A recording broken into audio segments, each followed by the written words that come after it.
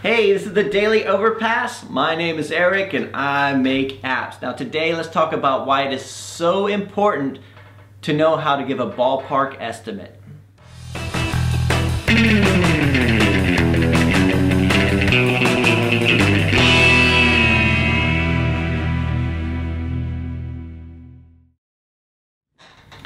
Okay, so in the past few weeks, our team has been streamlining our client acquisition process. So actually bringing clients in for new projects and trying to make it less bottlenecks than we had before. Usually the bottleneck in everything in the company is me. It's me saying, ooh, I don't know, we need to decide on that, and then not making the decision. So we're trying to streamline a lot of these kind of things, right? So one of the things, whenever we take on a new client, it always starts with giving them a ballpark estimate. And ideally, we do that on the first conversation on the phone. So if we have a give and take, so it takes a little bit longer with if we doing via emails, but on a phone call, they'll call up, they'll say, well, I have this app we need to do, it needs to do this, this, and this. I might ask a few questions like, does it need to be on Android or iPhone? Is it an app or a game? How will this, and we kind of work through it and have like a 10-15 minute conversation. And I always try to end that off with a ballpark estimate so that they know whether or not they can afford it, whether or not it's within their budget. I never ask the budget. This is one of the things I hate when people ask me my budget when I buy something. I always think, hey, how much will this cost, right? Expecting an answer, and they say, well, that depends, what's your budget, right? And so we're trying to streamline that a bit more. Like a lot of the times we work with other developers, so we'll hire on certain developers for certain projects.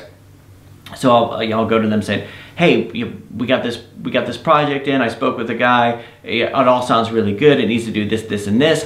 How much do you think that would cost you to do as a general ballpark estimate? And it's usually met with, so a lot of times it's met with a lot of questions. Like for experienced developers, they could tell me right away. They say, I think it'll cost between, I don't know, 4,000 and 6,000 or 300 and 800, whatever, depends on the size of the project and the scope or the task, whatever. So they could tell me. Inexperienced developers will not tell me anything. They will say, I don't know, how much do you think it should cost? How much do you think? So like, to give you an example, I get contacted on Skype all the time by developers, or Skype or through Facebook message or whatever, saying, hey Eric, I'm a developer, I could do this app for you, I could do a game, it's gonna be really cool, it's gonna be like 3D and everything like that. And I think, sure, that sounds pretty good. We could, it'd be nice to have some new apps in our portfolio that, that we didn't have to work so hard on. Somebody else did it for us, right? So that my question is, how much is it gonna cost? And that's when everything stops and go, I don't know, how much is it worth to you, right? And how much do you think it should cost? All right, and I know the fear. I know what the fear is. The fear is that you'll quote too low and feel like an idiot because you're working too hard, or you'll quote too high and you'll lose the job, right? So this is why ballpark estimates need to be a range. They need to be, and they need to be, so a proper ballpark estimate should be based on what you told me and based on these assumptions. It's going to be iPhone and Android, it's going to use Firebase as a back end, it's going to do whatever, this kind of authentication, whatever. Based on these assumptions, we think it will cost between this amount and this amount, depending on the complexity. If you want to go further, we are going to finish with a proper quote, a more detailed quote, but for now, we think it's going to be between this range and this range. Please let us know if you want to go forward, because it could take several hours to do a proper detailed quote with workflows and mock-ups and all this kind of stuff, right? Which is what we always try to do before we start on a project. So the ballpark is key, right? So there's been a few cases in the past where we messed up because we didn't give a ballpark early. There's been like once I got this call, this was like back in the early days when I was so desperate for clients. Like I left my job or left my contract, and I was doing Overpass full-time on my own, and the money started to dry up, and I was like, we need to get some more clients in, right? And I got a call like in early December, and I talked to the guy, and he said, we normally deal with another app development, or we normally deal with another development company, but I can't get in touch with them today for some reason, so I thought I'd Google, and I found your company, this is kind of what we're looking for. I was like, hey, yeah, fantastic, great. So I listened to everything he said. I go, okay, fantastic. I said, you know what? I think what we need to do is have a meeting to discuss this further, right? I didn't want to give him a quote. I didn't want to give him a ballpark estimate. I just said, let's have a meeting. Like, just give me a bunch of your time. And I was just dragging it all out.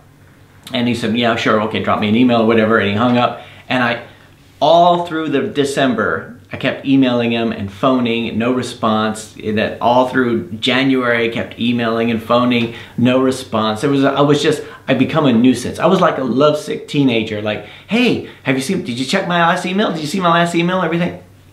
Finally, I sat down with my designer and we did a quote, like a full detailed quote. Spent like half a day on it, right? More time than I should have done, and send it off to him. And I got a call within a few hours of sending that. And it wasn't because the quote was so good. It was because it had a number on it. Because he called back and he said, I thought it was going to cost a lot more than that, right? Which is always, it's like a dagger to the heart when you give a quote. People say, I thought it'd be more than that. It's like, God, I had more room to wiggle there, but it was because he thought it was going to cost like 50 or 60,000, and it was like 5. It was like 5 or 6. It was like the ballpark range was really low, right? Because he didn't know. Right? It wasn't even worth him returning my calls, because at the end he just had this assumption that it was going to cost more, not really worth calling. And we have other situations where I work with developers and we had people call up and we didn't give a ballpark estimate, and we spent weeks just conversations back and forth, and finally when we hand over that price, give some sort of indication of how much it's going to cost, it's like, well, that's way too much, I can't afford it, right? So one of my rules is that I don't ask for the budget. I just hate doing that. So we always give a ballpark, and that's an important skill to have, and you would be surprised at how difficult sometimes it is to get out of developers. So anyway, let me know what you guys think. Do you guys have this kind of problem? My ideal situation is that we qualify, or that if somebody calls up and they want an app, we give them a ballpark early, so if it's way outside of their budget, they know early on. We don't treat them like a like a mark, like we can get the money out of them if we really try, and we don't lead them along by making them sit in lots and lots of meetings and waste all of their time and our time without doing that. So anyway, let me know what you guys think. Do you guys have this kind of problem? Those of you who work with clients, do you have this kind of problem? How do you deal with the client acquisition? Do you do the ballpark estimate first and then the quote? Do you just do the quote? Is it a lot more informal than that, or is it a lot more formal than that? I'd be really interested to know. Anyway, that's it for today. I'll talk to you guys tomorrow.